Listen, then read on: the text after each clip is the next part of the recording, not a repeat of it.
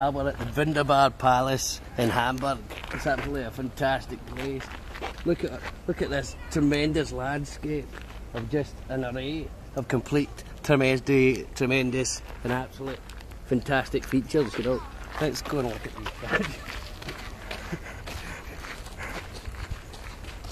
Here we have a horse with a snake about to bite its fucking dick off. This represents Clinclough McClinclough's journey to the outer states of the Palace of Egypt. Brilliant and treacherous time.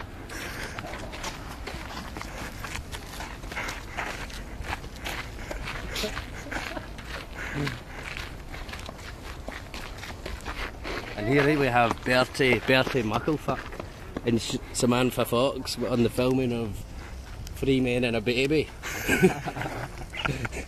There's the baby up there.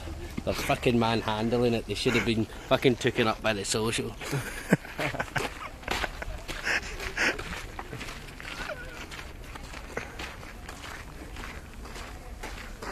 As you can tell, they didn't have very much manhood back in the day. Look at the size of that fucking monstrosity.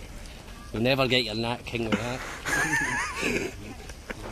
That dog has just came out of Middle Earth. Half orc, half Alsatian. This just represents at those times the crossbreeding and just sheer gem. That was when the scientific revolution really took off. Here we have Hercules. For some reason he's covering his tackle up with some leather monstrosity. I don't really know what that's about, to be honest. Usually I've got an answer for everything, but not today. He's about to fire a ball into him. He's going to aim for the little child, another barbaric time, you know. Right.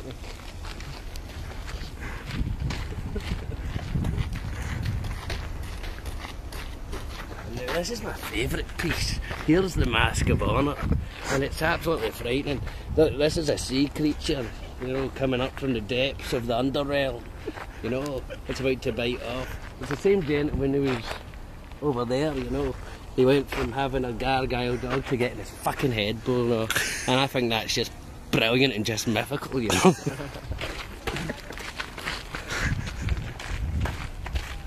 we have the final piece. This was the battle that took off, you know, in the 1800s, the great one between Geoffrey McCormack and Michael Parkinson. And that was the battle that just brought it down, you know.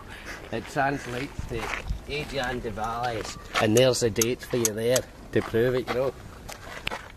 I love this place very much. We met Jeffrey Dahmer last night and we've got pictures to prove it.